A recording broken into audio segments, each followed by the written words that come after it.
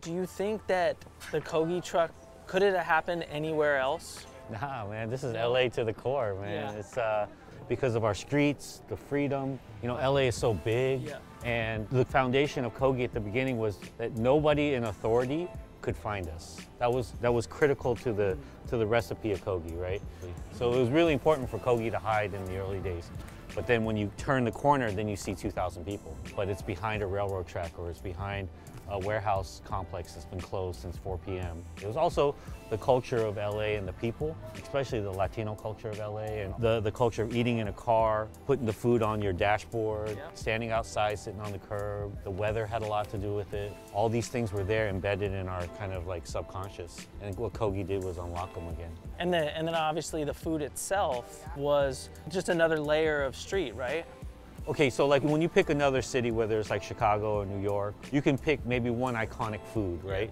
In LA, because we were so big and there's so many different neighborhoods, you couldn't really say whether or not this thing or that thing or this thing represented LA.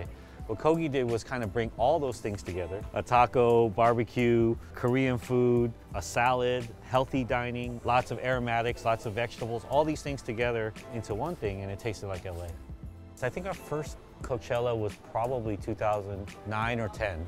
How did that even come together? Well, by that time, obviously, Kogi was a phenomenon on the streets, right? Like, it opened up the door for a lot of other people to walk through. A lot of other street food came up. The whole idea of food trucks got reinvigorated. So it became this thing. And up until that first year, Coachella was still operating on the old carnival-based food options. Before you came in and you planted that seed, before I was able to come in and bring some friends, it wasn't about food. There was not a brand there.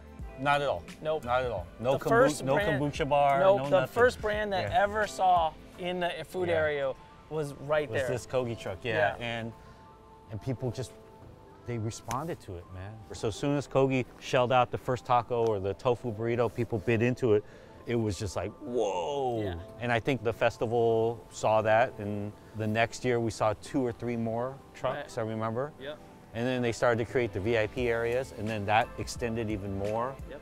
Even when we first started talking about 5-6 years ago, we were still at a transition point even then. Yes, you know, we were. Where it well, was, you had ideas that were too far out. Yeah. I love them though, but they were at the time because we just weren't there. Yeah. And now. And now you are. And now we are.